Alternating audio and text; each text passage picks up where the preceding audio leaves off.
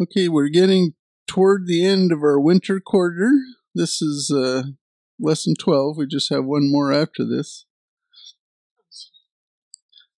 The title of the lesson is Songs for the Pilgrim Journey, and that is covering Psalms 120 through 134. And these are psalms that people would sing as they went up to Jerusalem for the different festivals. They're called Songs of Ascent. So the quarterly skips Psalm 120. The psalms we'll be covering in depth are Psalm 121, Psalm 127, Psalm 130, and Psalm 133. So we'll do 4 of them because they're all very short. But Psalm 120 and verse 2 says this: Deliver my soul, O Lord, from lying lips, from a deceitful tongue. And verses 6 and 7 says, Too long has my soul had its dwelling with those who hate peace. I am for peace, but when I speak, they are for war. So he's living amongst hostile people. And the Lord will be with you when you're living among hostile people.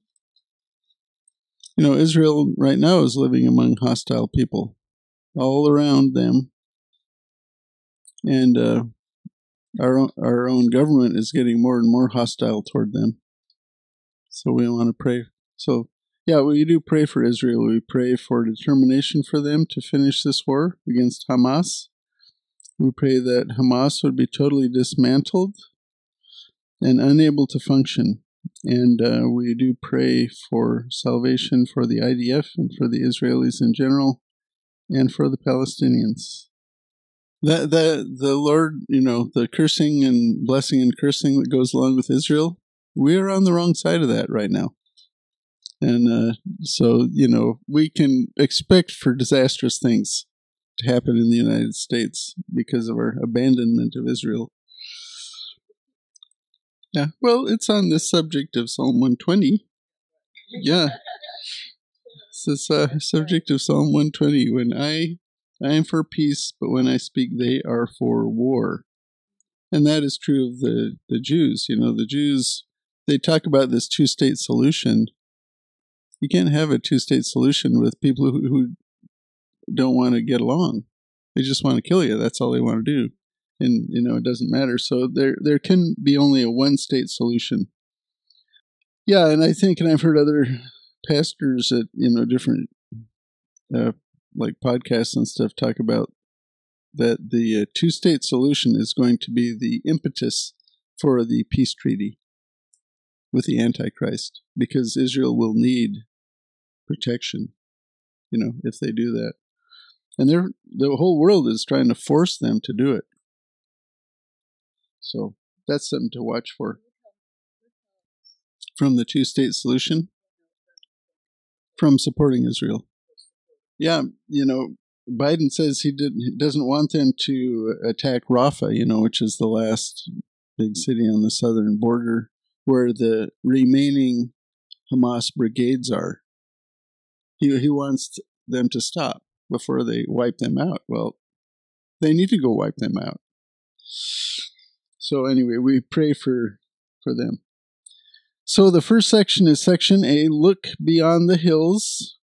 This is a very famous psalm. It's Psalm 121. I'll read that one.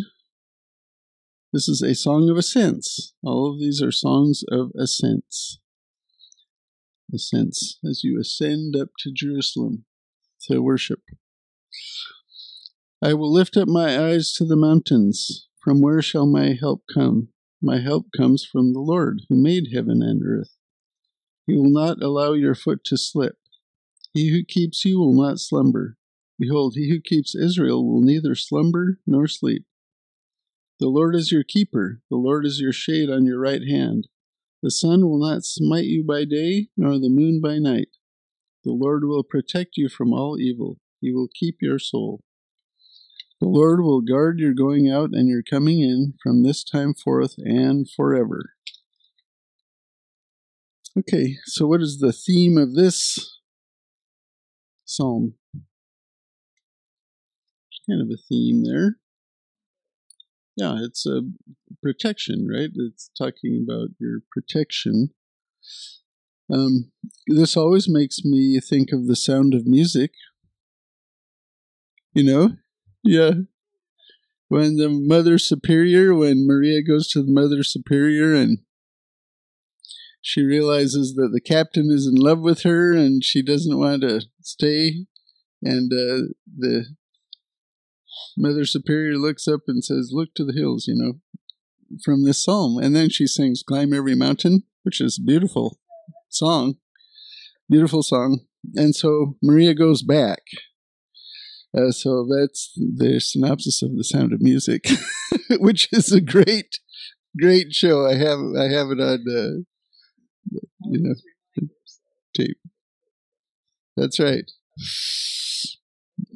So, because Mother Superior says, "I will lift up my eyes to the mountains, from where shall my help come?" And she quotes Psalm 121, verse 1. So the answer is verse 2. My help comes from the Lord who made heaven and earth. And that's true for all of us. We all get into trouble over and over again. And so we, the mountains aren't our help, but the Lord is our help. The help comes from the Lord. So even if you lived in Kansas, the Lord can help you. We have mountains around here, but not everybody does. They have been beautiful. Yeah, this is a lovely place to live as far as natural beauty. So look, He, the Lord, will not allow your foot to slip. He who keeps you will not slumber. Behold, he who keeps Israel will neither slumber nor sleep. So this teaches us something about the Lord. The Lord doesn't sleep. Remember when Elijah was having the challenge with the Baal worshippers, he kind of mocked them after they were ranting and raving and jumping around for hours and said, well, maybe Baal is asleep. He can't hear you. You need to yell louder. But the Lord does not sleep. Doesn't need to sleep. I wonder if we'll sleep when we have resurrection bodies. That's a question I don't know the answer to. But now I like to sleep. I didn't when I was little, but now I do. So this is when you're walking in fellowship with the Lord. He will not allow your foot to slip. He may test you, but you will not slip if you stay in fellowship with Him. And He's always available no matter what time of day. So you can always go to the Lord in prayer to ask for help, to ask for comfort. He will always be there for you. Then verse 5, the Lord is your keeper, the Lord is your shade on your right hand, so He is a protector. The sun will not smite you by day, nor the moon by night. The Lord will protect you from all evil. He will keep your soul. Reminds me a little bit of Psalm 23. It makes me to lay down beside still waters. And then the Lord will guard your going out and your coming in from this time forth and forever. So this psalm tells us why we are commanded not to be afraid. It's not just suggested. We're commanded that we're not to be afraid because the Lord protects us. So if you're afraid, that's an indication that you don't believe that the Lord protects you. And He does. So that's why we don't have to worry. We don't have to worry even when we see the world around us falling into decay and disarray. We do what we can, but we stay in fellowship with the Lord, and we have hope. The Lord will protect us until the time of the rapture, when He will take us out of problems way. So any other comments on Psalm 121? And then you can sing Climb Every Mountain. Yeah, I think we're going to go over that one in a little bit. So, okay, we skip Psalms 122 through 125. So I went through and found a verse in each. Psalm 122. And verse 6 says, "Pray for the peace of Jerusalem. May they prosper who love you." So that's a command. So that's what we want to do. Pray for the peace of Jerusalem. Because they're at war right now. And, on YouTube there's a guy who comes on. His name is Yair Pinto. And he gives a daily report on what's going on with the IDF. And he always ends it with, "Pray for the peace of Jerusalem." So, we need to pray for the peace of Jerusalem. Psalm 123, which is a 4-verse psalm. And verse 2 says, "Behold, as the eyes of servants look to the hand of their master, as the eyes of a maid to the hand of her mistress, so our eyes look to the Lord our God until He is gracious to us." So do we do that? Look to the Lord our God until He is gracious to us? Yeah, we put our expectations in Him that good things will happen. Yeah, the good things will happen, especially when we pray. We do that. We pray, and, our prayers shouldn't always be requests. Yeah, they should be requests, but there should be other things involved in prayer, praise and thanksgiving and that sort of thing. But when we ask things in prayer, then yes, we wait until God is gracious to us. We wait until we see how He will answer that prayer. That's just like what the servant who Dane's been preaching about the last 3 weeks. The servant had a very, very specific prayer. May the girl that I see and I ask for a drink, may she also say, "I will water your camels also." And may that be the one that God has chosen for Isaac. That is a very specific prayer. Mostly we pray in generalities. We pray that everything will be okay and stuff like that. I think it's good to pray specifically, because then you know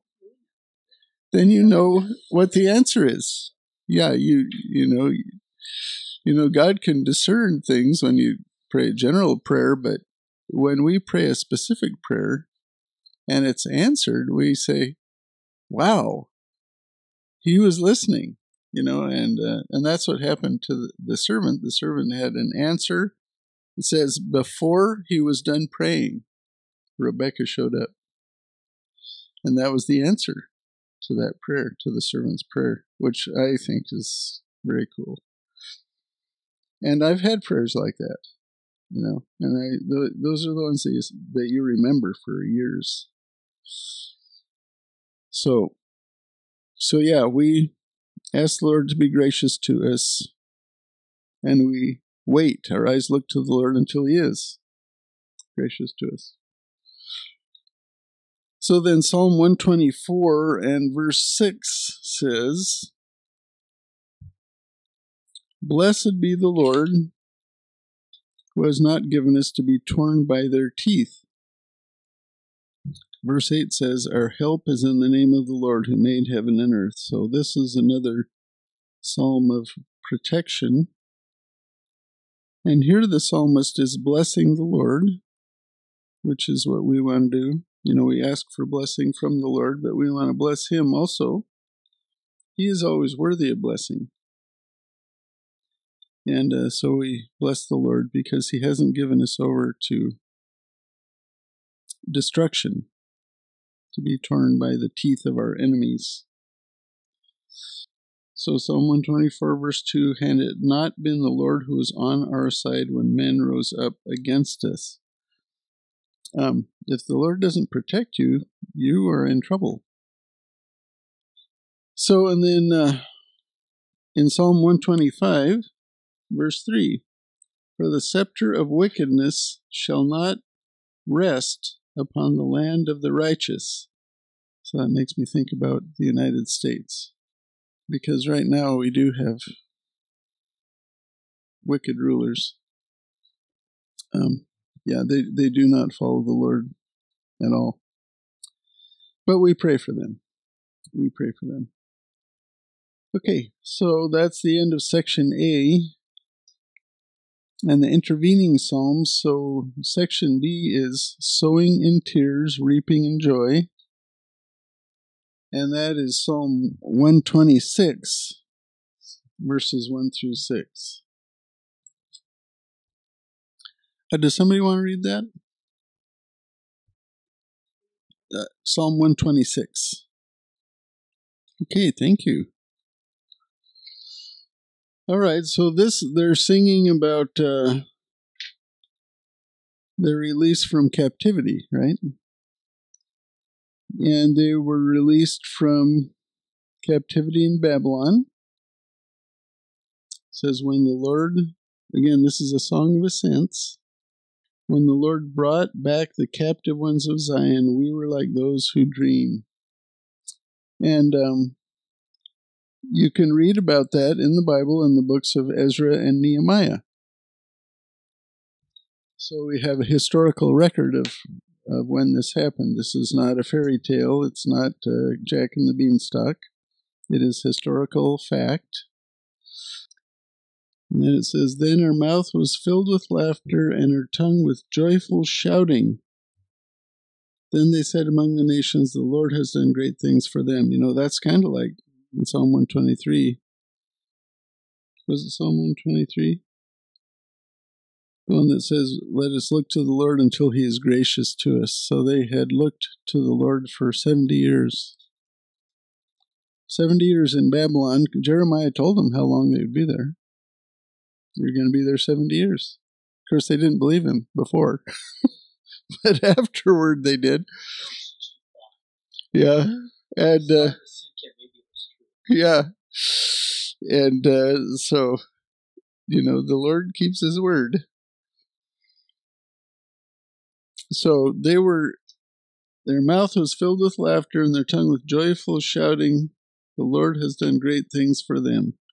And, you know, this laughter and shouting was for their freedom, of course, but also due to fulfilled prophecy. You know, it is extremely cool when you see prophecy fulfilled, isn't it? I mean, there's only one book in the world that is like that, and that is this book. And it has fulfilled prophecy. It's, you know, full of it. So Isaiah 44, verse 28, which is, it was probably about 150 years before this happened. It says, it is I who says of Cyrus, he is my shepherd, and he will perform all my desire. And he declares of Jerusalem, she will be built, and of the temple your foundation will be laid. Thus says the Lord to Cyrus, his anointed, whom I have taken by the right hand, to subdue nations before him, and to loose the loins of kings, to open doors before him, so that gates will not be shut. Isaiah says of Cyrus in verse 3, I will give you the treasures of darkness and hidden wealth of secret places, so that you may know that it is I, the Lord, the God of Israel, who calls you by your name before you're born. For the sake of Jacob my servant and Israel my chosen one, I have also called you by your name. I have given you a title of honor. though you have not known me. So Cyrus was not a believer, but God called him out 150 years in advance as the one who would release the captives. And so they were pretty happy when this happened, because one of Isaiah's prophecies had been fulfilled. And then also Daniel, Daniel had prophecies. Daniel was a prophet. Daniel had prophecies on the timing of when Messiah was coming. And he had Daniel 9:24 said, 70 weeks have been decreed for your people and your holy city to finish the transgression, to make an end of sin, to make atonement for iniquity, to bring in everlasting righteousness, to seal up vision and prophecy, and to anoint the most holy place. Verse 25, so you are to know and discern that from the issuing of a decree to restore and rebuild Jerusalem until Messiah the priest, there will be 7 weeks and 62 weeks. It will be built again with plaza and moat, even in times of distress. So that verse talks about 69 weeks in two sections. A small section, 7 weeks and 62 weeks. But it says that it will start, this clock will start with the issuing of a decree to restore and rebuild Jerusalem. Well, what decree was that? And that decree we can find in Nehemiah. People have checked other things happening as to if that could be, but this one fits. This one fits to the day. Nehemiah 2, verse 5. I said to the king, Nehemiah speaking, if it please the king, and if your servant has found favor before you, send me to Judah, to the city of my father's tombs, that I may rebuild it. So Nehemiah asked specifically to go to Jerusalem to rebuild it, and he's talking about the wall. The temple had already been rebuilt. Yeah, he said, and the king. That's right. Yeah, because that was dangerous to be sad in front of the king. The king might take your head because he thinks you're sad because of him. Yeah. So anyway, that is why their mouth was filled with laughter and their tongue with joyful shouting, because when you can see God working in history, that makes you joyful if you're a follower of the Lord. And the Lord has done great things for them. That's what they were saying. Then verse 4, he says, restore our captivity, O Lord, as the streams in the south. So they'd already been released, but they're asking for more. Restore our captivity. So they're asking for future restoration, as the Babylonian restoration is incomplete. Because and we're still looking for that restoration, aren't we? What are we looking for? We are looking for Isaiah 35. Isaiah 35 has yet to happen. It says, the wilderness and the desert will be glad, and the Arabah will rejoice and blossom like the crocus. It will blossom profusely and rejoice with rejoicing and shout of joy. The glory of Lebanon will be given to it, the majesty of Carmel and Sharon. They will see the glory of the Lord, the majesty of our God.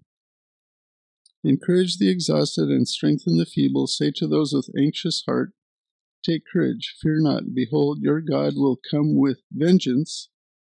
The recompense of God will come, but he will save you. Then the eyes of the blind will be opened, and the ears of the deaf will be unstopped. Then the lame will leap like a deer, and the tongue of the mute will shout for joy. For waters will break forth in the wilderness and streams in the Arabah. The scorched land will become a pool, and the thirsty ground springs of water. In the haunt of jackals, its resting place, grass becomes reeds and rushes. A highway will be there, a roadway, and it will be called the highway of holiness. The unclean will not travel on it, but it will be for him who walks that way, and fools will not wander on it. No lion will be there, nor will any vicious beast go up on it. These will not be found there, but the redeemed will walk there. And the ransomed of the Lord will return and come with joyful shouting to Zion, with everlasting joy upon their heads. They will find gladness and joy, and sorrow and sighing will flee away. So this is what they're asking for. I'm sure they thought when they were released from the captivity, okay, now the kingdom's going to come. Now the kingdom. Yeah. And what did they find when they went back there? They were eventually successful, but there was continual obstruction. There was continual threat of war, of being killed. There was internal problems with sin, intermarriage with the Canaanite women, and merchant people selling stuff on the Sabbath and all that. So there's internal problems, external problems. So the kingdom didn't come. Were they released? Yes. Did the nation get restored? Yes, sort of, under Persian leadership. It was under Persian leadership still, but they were let out of captivity. But they're waiting for this restoration, and we are too. Restore our captivity as the streams in the south. And then, so the church is waiting for this too, and we understand that we cannot build this kingdom. Our church understands that. Most of the churches don't. Most of the churches think they're building God's kingdom. Only Jesus can build his kingdom, because remember in the Isaiah passage, the Lord will come with vengeance. That's how the kingdom will be set up, through violent judgment. The kingdom comes, Jesus himself comes, and kills all his enemies, basically. It's a bloodbath. And then he sets it up. The church does not do that. So what the church is to do is to recruit people who will be part of Jesus' administration in this coming kingdom that he's going to set up. He's to recruit fellow administrators, based on how we serve him in this lifetime. We will be given some sort of authority in his kingdom, and we will serve under him. But we're not building the kingdom. We're preparing ourselves in preparation for the kingdom.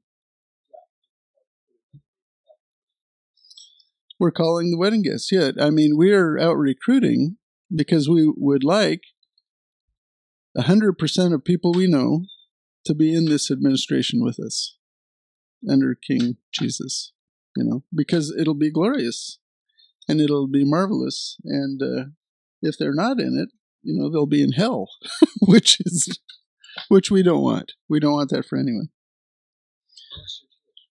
Oh, you mean that are still mortal? So yeah, they'll be there to have babies. So while we wait for the full restoration, as the church, what do? We don't build the kingdom. When you go and you try to build the kingdom, now what you do is you turn into a Marxist. That's what the church is doing. The church is turning into a bunch of communists, which is satanic. It is. They're building the Antichrist kingdom, We don't try to clean the fishbowl. We try to recruit fellow brothers and sisters that will be involved with King Jesus in the coming kingdom.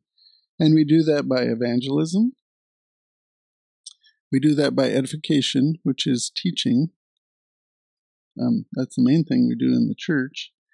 And we're also to glorify God in this age. And how do we do that? We do that through public worship, which we have once a week, and also through the changed lives that occur as we evangelize and as we teach.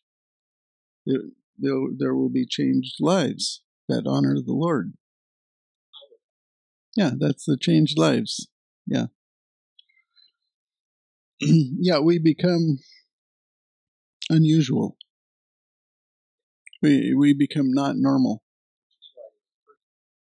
So that's 1 Thessalonians, chapter 4, verses 11 and 12, tells us what we're to be doing while we wait. I mean, Jesus brings in the kingdom. We don't bring it in. We wait for him. We pray for him to come. I pray for him almost every day to come in the rapture and get me out of here. Get me out of here, because I can't think of any problem I have that will not be fixed by the rapture. Everything will be fixed by the rapture, and but until then, it says, and make it your ambition to lead a quiet life and attend to your own business and work with your hands just as we commanded you, so that you will behave properly toward outsiders and not be in any need. That's what we're to do. We're to worship the Lord. We're going to lead a quiet life, attend to our own business, support ourselves, don't suck off the teat of the government, don't be dependent on the government for our life. We're to, work as, we're able to, and serve the Lord, while we wait. Okay, so that is Psalm 126.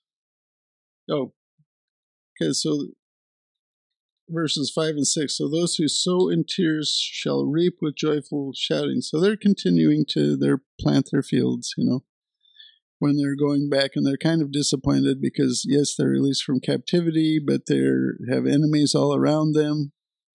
And it's not as wonderful as they thought it would be. The kingdom's not here. So they're going to be perfect. Yeah. And, it's the Lord training us for this kingdom that we're going to be in. So, verse 6, he who goes to and fro weeping, carrying his bag of seed, so he's planting. Well, that's kind of like us evangelizing. Shall indeed come again with a shout of joy, bringing his sheaves with him. Eventually it will happen. So the Lord makes us wait. It's good for us to wait. We, especially in this age, of computers, where you don't have to wait for anything, the Lord still makes us wait.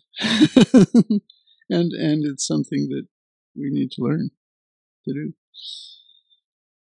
Okay, section C is the house that the Lord builds.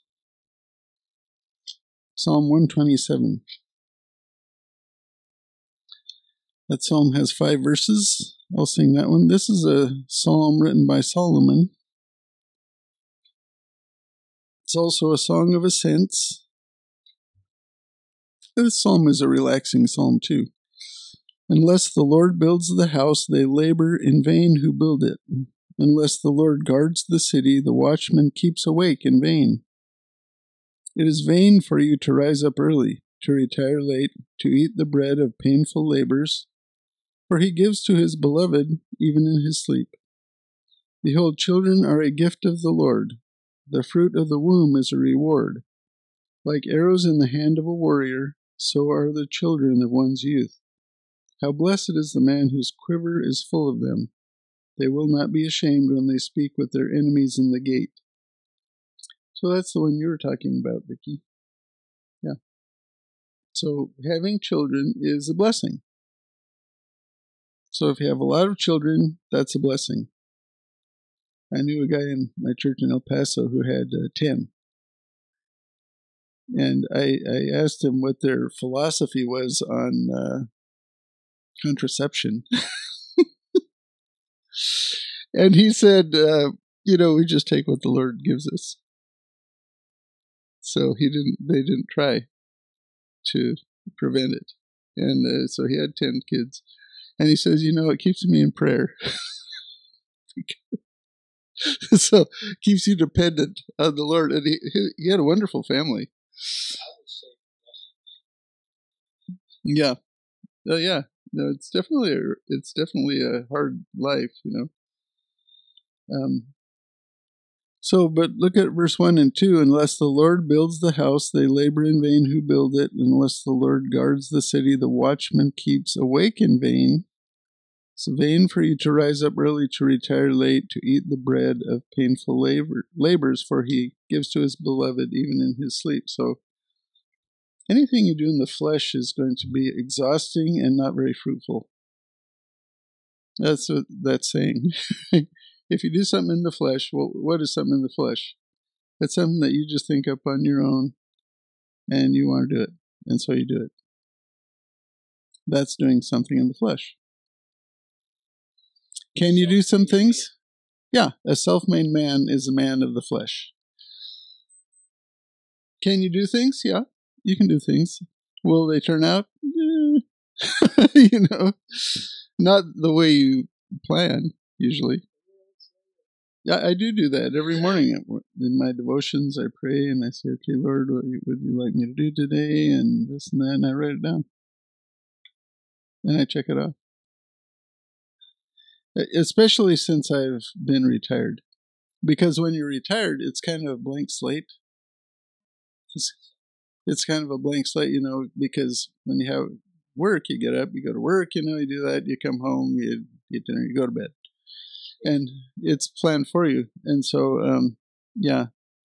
So I'm just speaking from my own experience. Yeah. Yeah. But so now I pray, I read the Bible, and I think, and then I write down what I should do that day. I think the Lord guides me that way. I don't always finish the list. But so success and endeavors are not due to our efforts, but to the Lord. So now some people might think, does that mean laziness is okay? The Bible, especially the Proverbs, really slams laziness. The Bible slams laziness. So this is Proverbs 28:19. He who tills his land will have plenty of food, but he who follows empty pursuits will have poverty and plenty. So till your land. If you have a farm, if you have a farm, take care of it. We're not agrarian now. We live, most of us live in Tacoma, but we do have work. So we're not lazy. We take care of that. Then Proverbs 26:13 says, this kind of stuff is all through the Proverbs. The sluggard says, there is a lion in the road. A lion is in the open square. Oh no, I can't go outside. As the door turns on its hinges, so does the sluggard on his bed. The sluggard buries his hand in the dish. He is weary of bringing it to his mouth again. The sluggard is wiser in his own eyes than 7 men who can give a discreet answer. So, sluggardy is derided in the Bible. The Lord does not want you... Oh, I have more. Let me look at this one. This is Proverbs 24. And if you do this, you pray and you ask the Lord what to do, and you have a list. You're doing things. You are using the time the Lord has given you. Okay, this is Proverbs 24:30. I passed by the field of the sluggard, and by the vineyard of the man lacking sense. And behold, it was completely overgrown with thistles. Its surface was covered with nettles, and its stone wall was broken down. When I saw, I reflected upon it. I looked and received instruction. A little sleep, a little slumber, a little folding of the hands to rest. Then your poverty will come as a robber, and your want like an armed man. Okay, one more. See, the Proverbs is full of these. I just kind of went through and looked, just briefly. Let's see. Okay, Proverbs 21, verse 5. The plans of the diligent lead surely to advantage, but everyone who is hasty comes surely to poverty. So it's related to the divine institution of labor. The Lord has given us labor as a preservative in sinful society. It's one of the things that keeps society from falling apart. That's why uniform basic income is a terrible idea, where the government just gives everybody money. That is a terrible idea because that goes against this divine institution of labor. The Lord has made us to work, and in the garden, work was for enjoyment. Work was for... It was there, and it was good, and it was for fun. And with the curse, work became difficult. But we still have to do it. Yeah. It says you will survive by the sweat of your face. Genesis 3:19. So work has become difficult, and if you ask anybody with a job, I will bet you there is no one who does not have some problem with their job. Something that they don't like, And that is true of everyone. It was certainly true of me. And I had a great job, So that's just part of the curse. So then Vicky pointed this up. Verse 3, behold, children are a gift of the Lord. The fruit of the womb is a reward. So children are a gift. So when you're irritated at your kids, just remember that. We're going to be on Psalm 130. Yeah, I've been flipping around. Psalm 130 is the next one. But we skipped 2 now. Let's skip Psalm 128. So Psalm 128, verse 1 says, how blessed is everyone who fears the Lord, who walks in his ways. So I count you guys among this group. You're among this group. How blessed is everyone who fears the Lord, who walks in his ways. Okay? So, if you fear the Lord and walk in his ways, so you can be saved without walking in his ways. But your blessing is, you will have a blessing from that, and that's going to heaven.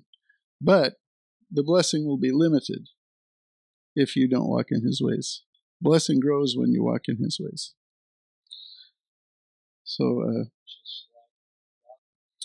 So Psalm 129 is in relation to Israel. Verse 2, many times they have persecuted me from my youth up, yet they have not prevailed against me. Well, isn't that true about Israel? Israel's been attacked and maligned and beaten down for centuries, for millennia, and they're still around. You can't get rid of them. They're like a dandelion. Yeah. Yeah. So, oh gosh, is it that time already? Time flies when you're having fun. Okay, can I get somebody to read Psalm 130? A cry from the depths. That's verse 1 through 8. Okay, thank you, Shirley. Yeah, so verse 1 and 2. Out of the depths I have cried to you, O Lord. Lord, hear my voice. Let your ears be attentive to the voice of my supplication. What puts you into the depths? Yeah, that can put you into the depths. Yeah. Does disaster puts you in the depths,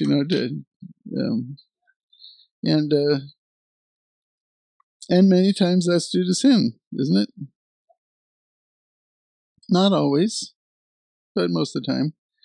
So the psalmist needed the Lord to answer his prayer. I mean, in this case of Psalm 130, it is due to sin because it says, verse 3, if you, Lord, should mark iniquities, O Lord, who could stand? So he realizes that he's in the depths because he has sinned. And bad things have come from that. When you sin, the natural outcome of that is going to be disastrous, unforeseen consequences. The consequences, many times they come out of the blue from a place you didn't think they would. Yeah, but he says, but there is forgiveness with you that you may be feared. So there is forgiveness with the Lord, and for us we have 1 John 1:9. If we confess our sins, he is faithful and just to forgive us our sins and cleanse us from all unrighteousness. So if God dealt with us on the basis of justice, we would have no hope.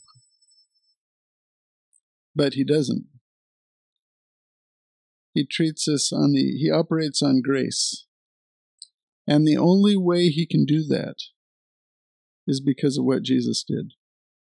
If Jesus hadn't done what he did, God would have to deal with us on a basis of justice, because his holiness would demand it. But because of what Jesus did, he can treat us with grace. So let me just read the last psalm, which is very cool. I don't want to let go without you hearing this. So this is Psalm 133, a song of ascents of David. It's only 3 verses. Behold, how good and how pleasant it is for brothers to dwell together in unity. It is like the precious oil upon the head coming down upon the beard, even Aaron's beard coming down upon the edge of his robes. It is like the dew of Hermon coming down upon the mountains of Zion. For there the Lord commanded the blessing, life forever. Isn't that cool? Yeah, the blessing. The Lord likes it when we're unified. The Lord likes it when we're unified, but, many churches do it the wrong way, in that they